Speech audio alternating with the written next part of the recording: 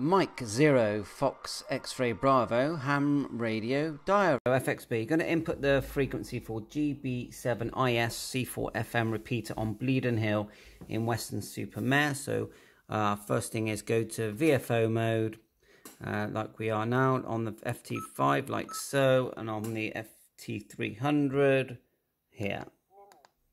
VFO.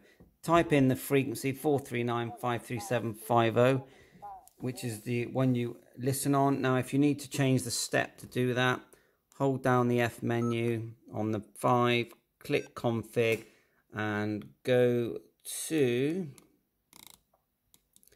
let's get it right, let's go back, see if it's on signaling,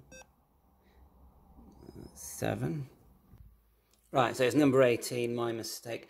And then on the FT300, config again, and it's number, I'm pretty sure it's 7. Yeah, 7. You can change the step there. Look, 6.25, turn the volume, or you can tap on the FT5, and you can change it with the channel changing knob, top right, up there. Okay, so once you've got that in, back out. You've got your frequencies in there. Now, on the FTM300, go up to repeat to number 6 for the repeater shift frequency. You want 9.00 megahertz. Go up again once it's selected to repeater shift, and you want a minus shift, and that will get you 9 megahertz shift, and back out of that. So that's everything you need in there, and we'll show you how to put it in the memory in a second. On the FT5, hold down, select config, go to repeater frequency, select it, tap it, look, minus, go back, then go to number 16, minus, back, let's number 6, sorry, I'm just getting confusing myself here. 15 is the shift, 16 is the frequency. There you go, 9 megahertz, back.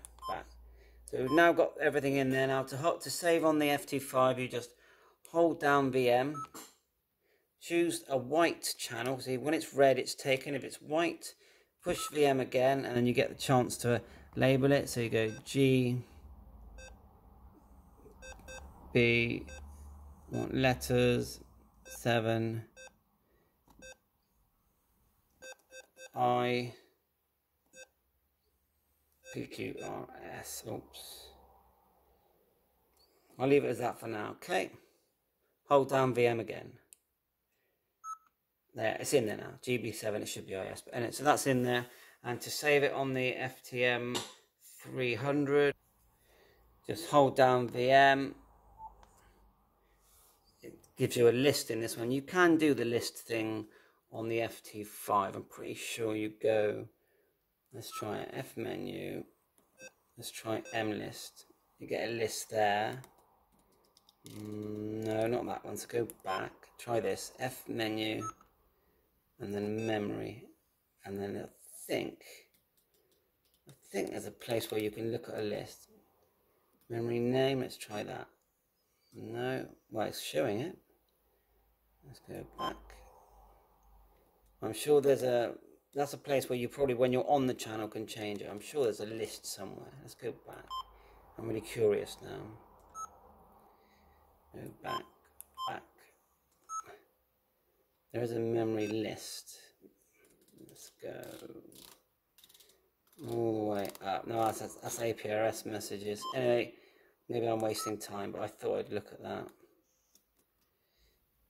S list. I'm just curious now.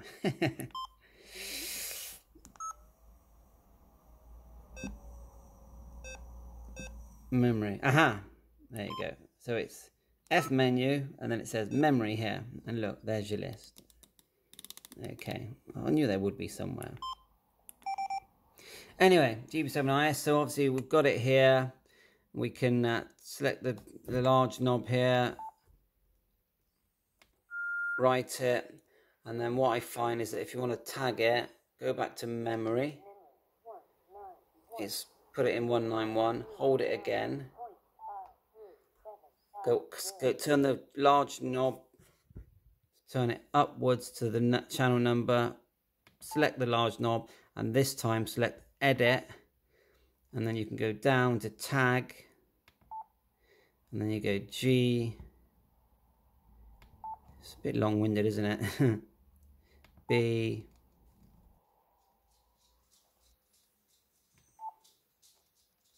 seven,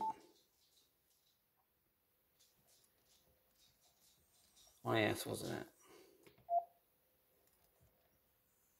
IS, there you go.